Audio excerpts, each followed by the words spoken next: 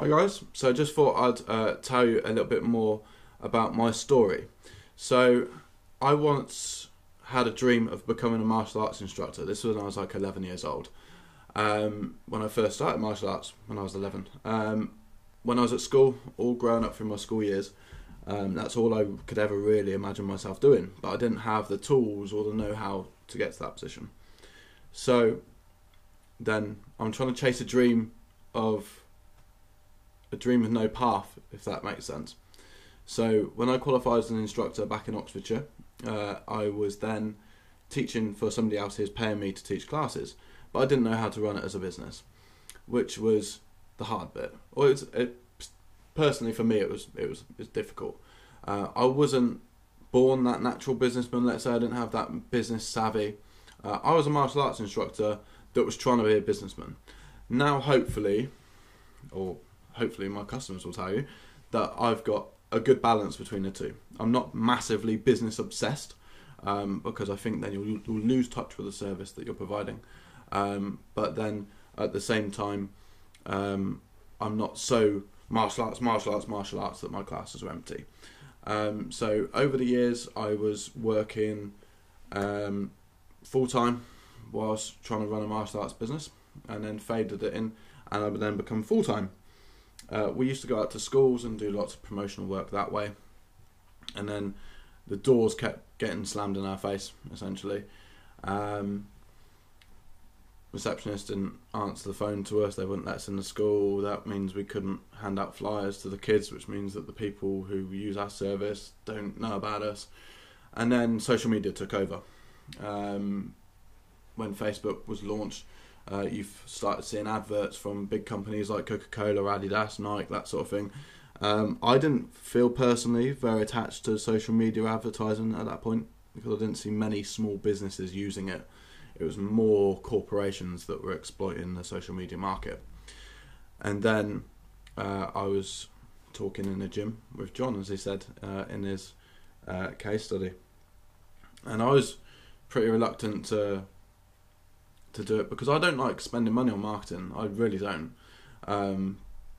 But if I know I'm going to make a return on it pretty much instantly, then yeah, I'll spend money on it. A lot of the stuff with the schools was just my time. I'd just go out and I'd teach classes, and I suppose essentially I put a low value on my time, which I don't now. I've got quite the opposite. So we did some social media campaigns, very low budget to start with, £20. And I got a few people in, and I was like, okay, I can see how this works. And then obviously the bigger budget you go, the more people that see the advert, the more people are going to inquire. I did get to the point, at one point I had so many people inquiring that I couldn't enrol them all because I'd lose my personal touch, and that's very, very important to me. I don't want to lose that personability. I don't want to just become a martial arts farm and just keep throwing people in this academy and people not having a connection with what we do, and I'm just collecting checks at the end of the day. That's not what I wanted. Especially having a passion for martial arts and still teaching martial arts, and still do. It's so important that people don't lose that connection with myself, my instructor team, or what we do. And I think being at number one, being at the top as the director, if you lose sight of why you're really doing what you do, then you've almost failed yourself. Yeah, you could earn £1 million a year, but it doesn't matter because you've almost failed your journey. I don't make £1 million a year, by the way. I wish I did though. I'd buy that Ferrari, couldn't I? So essentially, yeah, I went full time, and very, very happy doing so. But I was still kind of struggling a little bit. I was trying to pay private rent and save for a mortgage, and I just dug in, basically. I just kept doing social media campaigns, kept enrolling people. Then 2 people would leave, 5 people would join, 1 person would leave, 6 people would join, 3 people would join, then 4 people would leave. That's a bad month. But then you just keep going and keep going and keep going, and it kept growing and growing and growing. So now I'm at the point whereby I'm working basically part-time hours. I earn a fairly decent full-time wage, enough that's going to pay a mortgage on a house, let's say that. I'm not particularly fancy. I don't like designer clothes or anything like that. I don't have £1,000 watch. Can't care for all that, to be honest with you. I like to keep things realistic. and that's basically what I want to do with telling you guys my story. I was looking myself into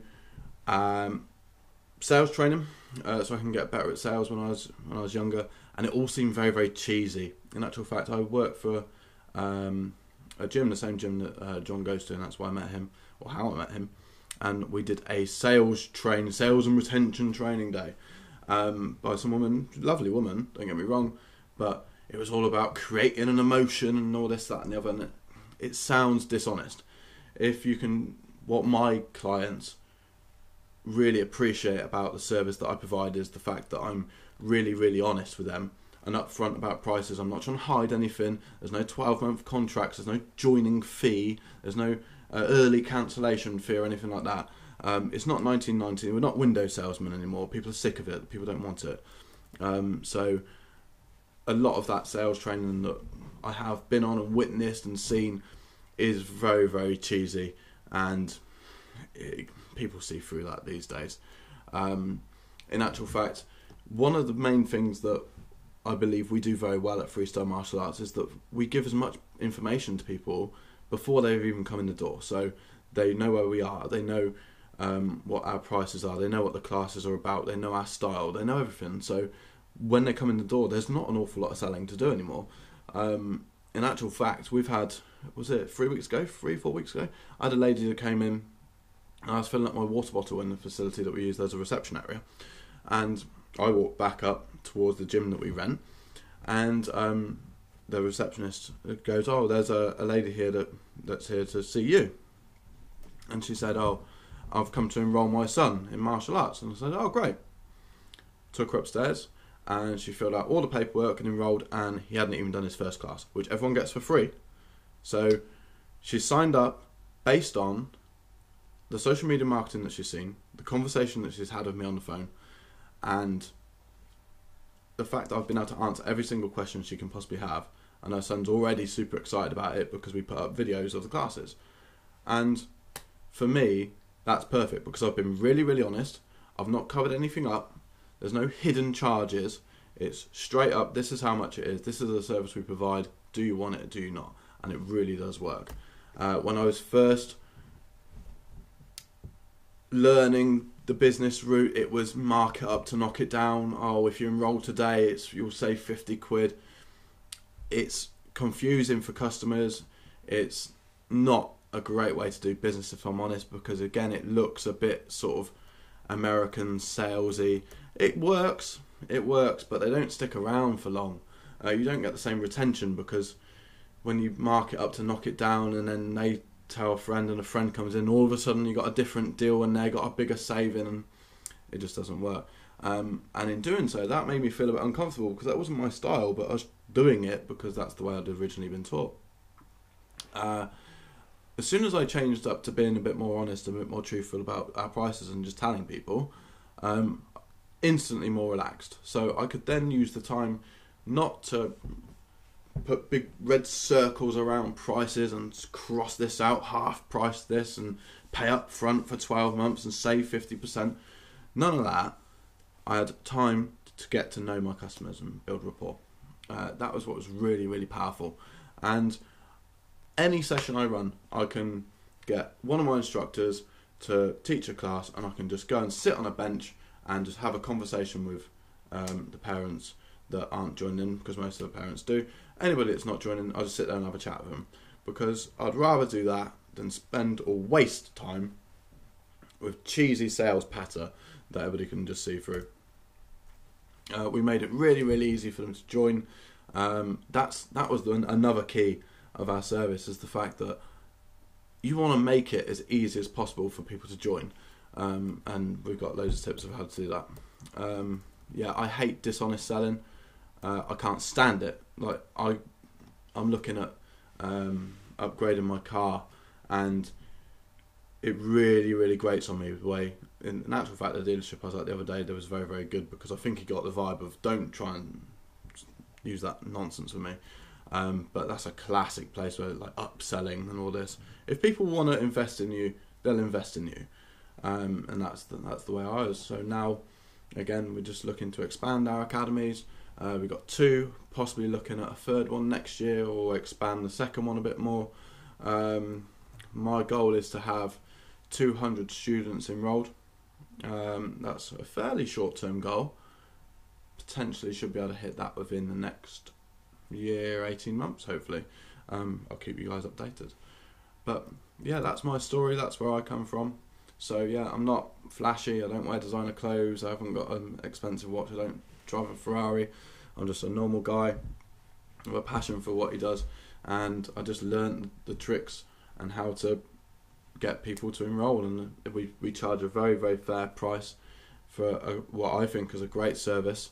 And people don't join our academy because we get them emotionally attached and all these cheesy sales techniques. They join us because of logic, because they get a better service with us, because we're competitively priced, and when they walk in the door, they got a nice guy that's going to sit and have a chat with them, and they're not covering anything up, essentially. So that's how I deal with business. I see that being the way forward, especially with things like Google reviews. You get one Google review saying, oh yeah, hiding prices, bit of a con, and that message just spreads so far. You don't want that at all. So yeah, that's me. That's martial arts, or freestyle martial arts, Watford and Hertford for you. If you want to come down and see what we do, then be my guest. And I hope that helps. I'll be in touch soon.